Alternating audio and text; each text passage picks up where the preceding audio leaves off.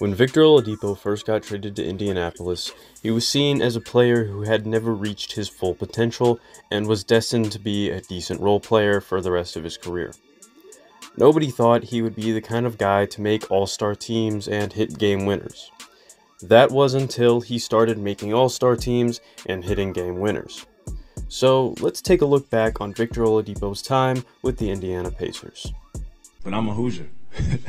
living, breathing, anywhere you can imagine, I'm a Hoosier. Victor Oladipo was dealt to Indy in one of the more infamous trades in recent memory. A trade that was seen as laughably bad for the Pacers.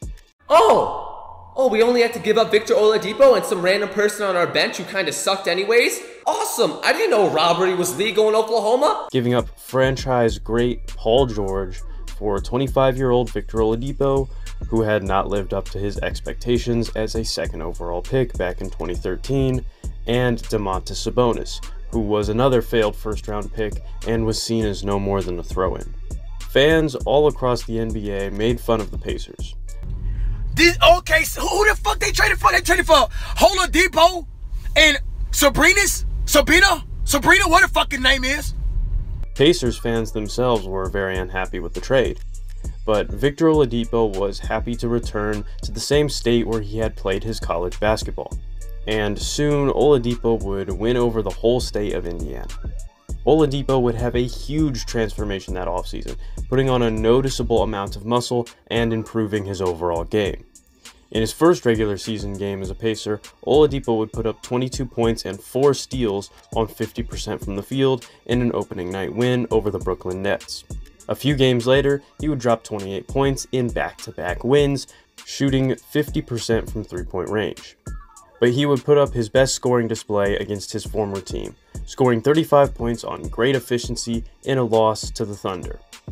And then the very next night, he would end up hitting a game winner over LaMarcus Aldridge to beat the San Antonio Spurs.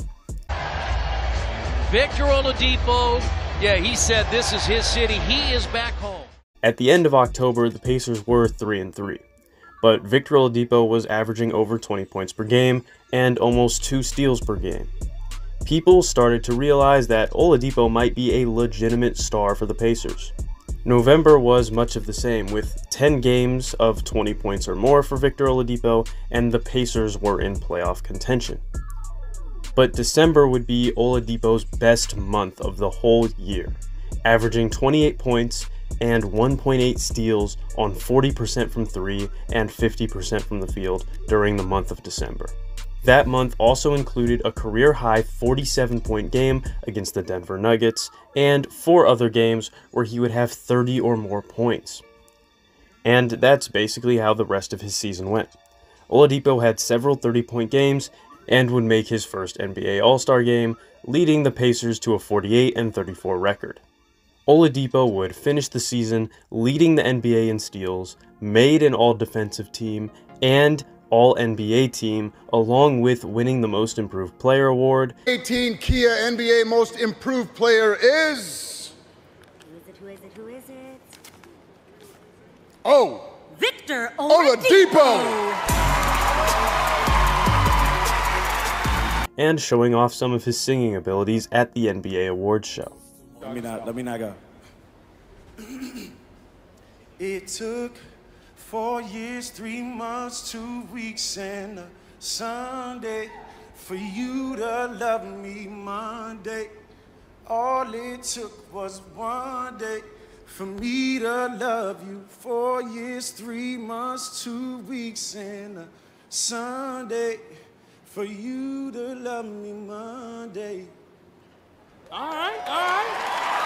The Pacers would have an incredibly competitive 7-game series with the Cavs and LeBron. The Pacers would end up losing, but Oladipo would average 22 points, 2.4 steals, 6 assists, and 8 rebounds on 40% shooting from both three-point range and the field.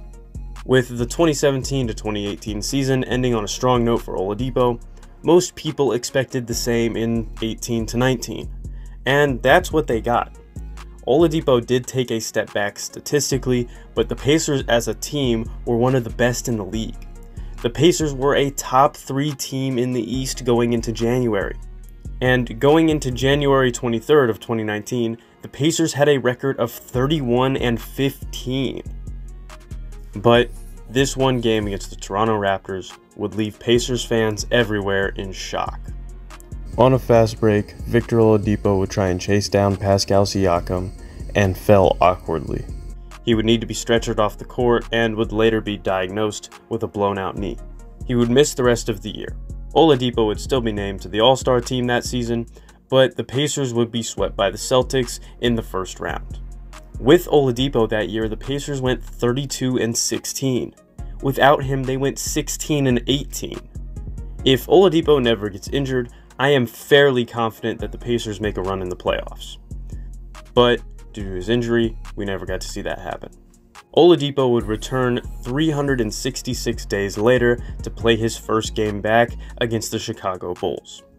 Oladipo was on a minutes restriction that night, playing only 21 minutes, but in a packed Bankers Life Fieldhouse in front of his mom and 20,000 adoring fans, Victor would hit the game-tying three to send the game into overtime and eventually win. Hutchison, here's a long three by Oladipo! He's back. Later, he would cry tears of joy in his post-game interview. I'm just thankful, bro. I'm just thankful. In the games following, Oladipo statistically didn't look very good. All his numbers were down and he didn't have his first 20-point game until March 10th, which would be the last game the Pacers played before the league would suspend the season due to COVID. But once the Pacers started playing in the bubble, Oladipo would return to semi-normal form, scoring in double figures for all 6 bubble games he played in. The Pacers would play the Miami Heat in the playoffs and get swept. But Victor Oladipo played great, scoring 20 points in all but one game that series. And in the final game of that series, he would score 25 points, have 5 steals, 5 assists, and 8 rebounds on good efficiency.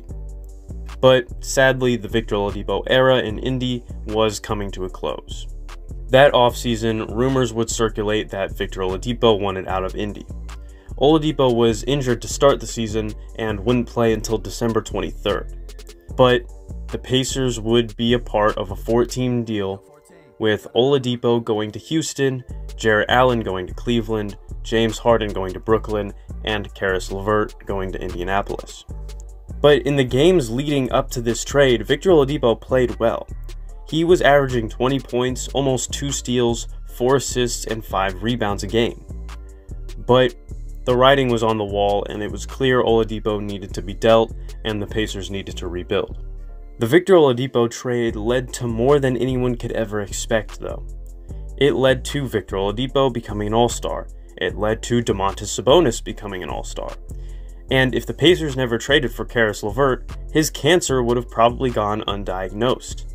And the Pacers would have never made the trade for Tyrese Halliburton, because if they didn't make the original Victor Oladipo trade, they would have never had Domantas Sabonis in the first place to trade to the Kings.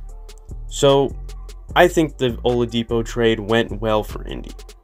It is sad that the Pacers never made it past the first round when Oladipo was at his peak, and it is sad to see Oladipo still struggling with injuries to this day. But when Victor Oladipo was in his prime, he was a hero to the people of Indiana. He provided us with so many great games. His game winners, his 47-point game, his comeback game against the Bulls, the games where he would come back from 20 or more point deficits like it was nothing. Even though he was only here for a few seasons, Oladipo's name can still be found in the Pacers record books as the all-time leader in points per game. In his time here, there was one thing that was always for sure. No matter what the score is, no matter who they were playing, and no matter what the situation was, you never turned off a game when Victor Oladipo was on the court wearing his iconic number 4 for the Indiana Pacers. Oladipo to win it. Another one! He got Another it! one! Oladipo! Another one! Another one! You can see it in the air! I'm Limitless Pulls. Thank you guys for watching. This video, I've had a lot of fun making it. It's been kind of a passion project. It was an idea that I came up with, and I had to make it because I remember watching Victor Oladipo in his prime, and it's It was a great time to be a Pacers fan. It was so enjoyable. I made a video going in depth on the whole team of that era. So if you want to watch more about the team aspect about that era, go watch that video. But I wanted to take a more in-depth look at just Victor Oladipo as a player. So yeah, see you guys next time. Never ever will I fold, even if my clothes wrinkled. Big chain single, but this kid'll make a whole me. You don't make the roster, that throw gon' make my toes.